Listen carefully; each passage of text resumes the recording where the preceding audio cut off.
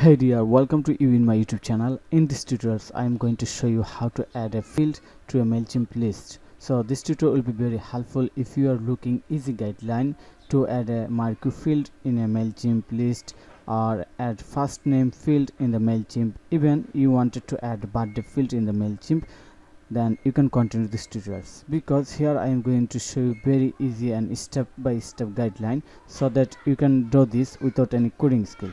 So let's get started.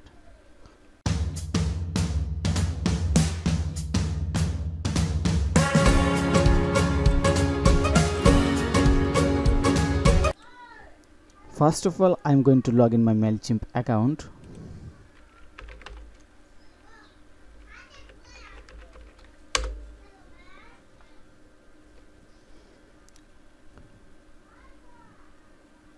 Going to click on the login. So I'm going to log in with my username and password. Click on the login button.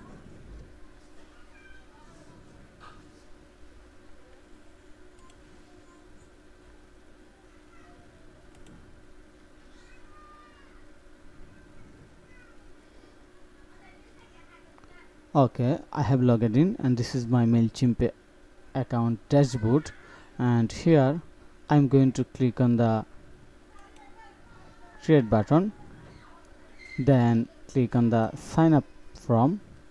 So I wanted to add or create embedded form, so I am going to click on here, then click on the begin. Now I see there have a form building interface, and this is the current form layout or current form style, full name, email address, birthday. So now I wanted to add another field in here in my form. For example, I wanted to add a field like address. So to do this, I'm going to click on the settings, click on the audience field and marquee tag. Okay, so now from here I can add a field. So to do this, just click on here, add a field.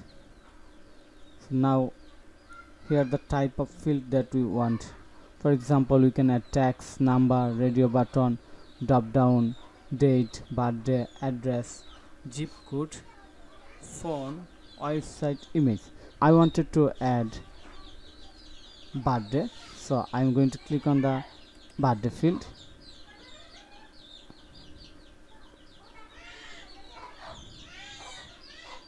The birthday field added here. Now I am going to change the label,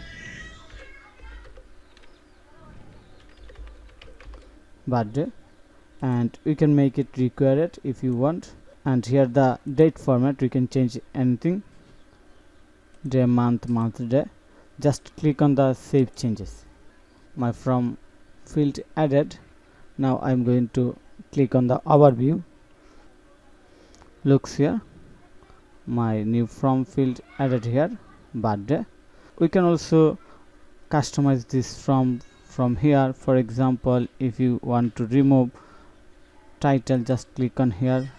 We can remove show field,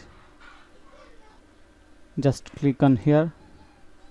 This from is now more minimal, and now you can use this from just going to copy and paste this code in your website. In the next tutorials I will show you how to add this from in your website, in Shopify, in WordPress, or any other website. So thank you for your time to watch this video.